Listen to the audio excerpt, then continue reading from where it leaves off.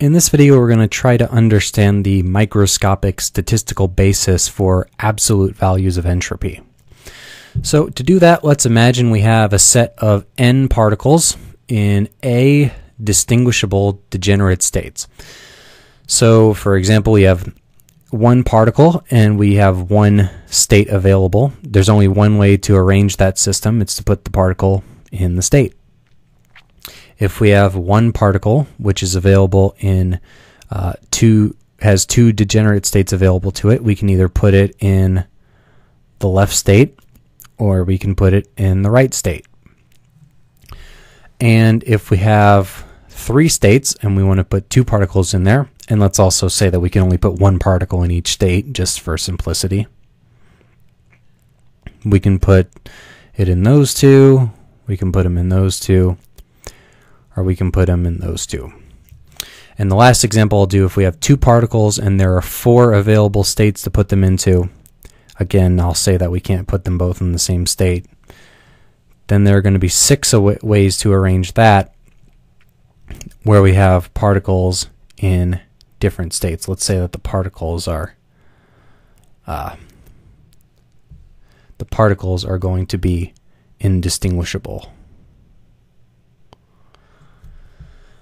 Okay, so we had one way to arrange that in the first case, two ways to arrange it in the second, three in the third, and in our fourth case there were six distinct ways to arrange those particles among these degenerate states. Degenerate meaning that they have the same energy.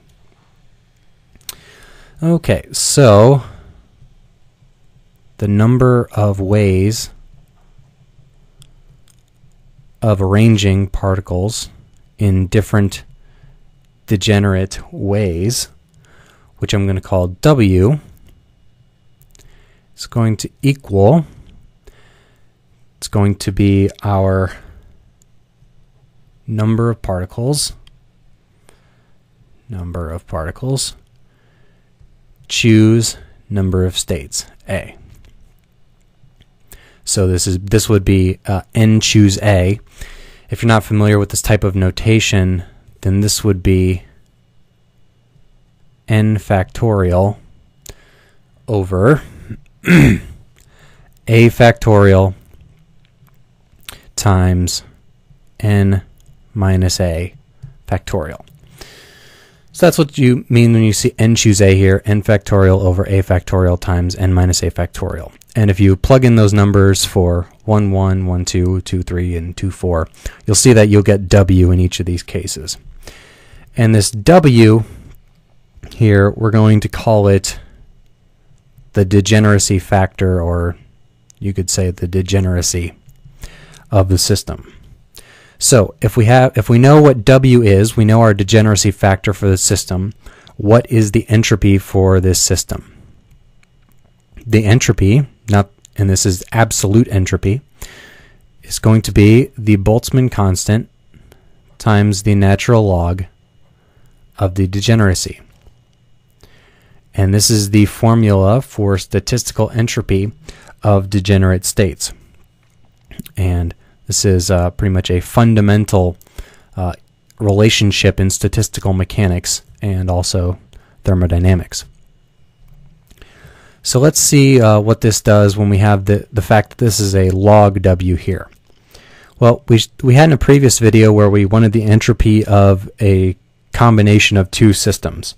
So let's see what we get when we combine two systems. Like let's say if we combine this system and this system. So the entropy of this system would be Kb log 3 because we have three degenerate states there. So it'd be Kb times log 3.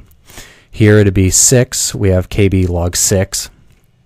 But what if we had some composite system combined of both of these systems?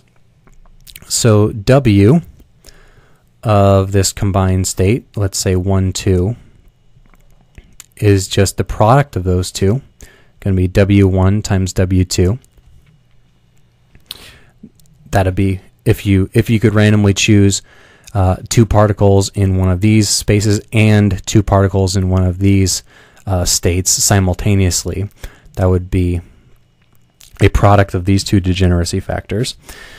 So what entropy do we get when we have this composite degeneracy factor? So that's going to be Kb log W12, which is equal to Kb log W1 times W2. And you know, when you have a product inside of a logarithm, you can separate it out into a sum of logarithms. So Kb log 1 plus Kb log 2. And that gives us our final result, S12. This here would be the entropy of 1. This here would be the entropy of 2, according to that formula. So the fact that this degeneracy factor is multiplicative means that the entropy is additive. So the entropy of a composite system with 2 particles in here and 2 particles in there would just be the sum of the entropy of those 2 systems. So that would be just Kb log 3 plus Kb log 6. Okay, so we get that entropy is additive. So this all depends on the fact that the probability of the system choosing any one of these states is equally likely. And this is one of the fundamental underpinnings in statistical mechanics. And you might hear this term brought up called the ergodic principle or the ergodic hypothesis. So what does this mean? So the ergodic hypothesis is often called the fundamental assumption of statistical mechanics. And it says that all degenerate states are equally likely. So all states with the same energy are equally likely to be explored by the system as a state. So if this state and this state have the same energy, then the system is equally likely to be in either one of those states. And this along with conservation of energy. If you have conservation of energy and you assume the ergodic hypothesis, all other conclusions of statistical mechanics can be drawn up from there. So that's kind of like the second law of thermodynamics from the perspective of statistical mechanics would be the ergodic hypothesis.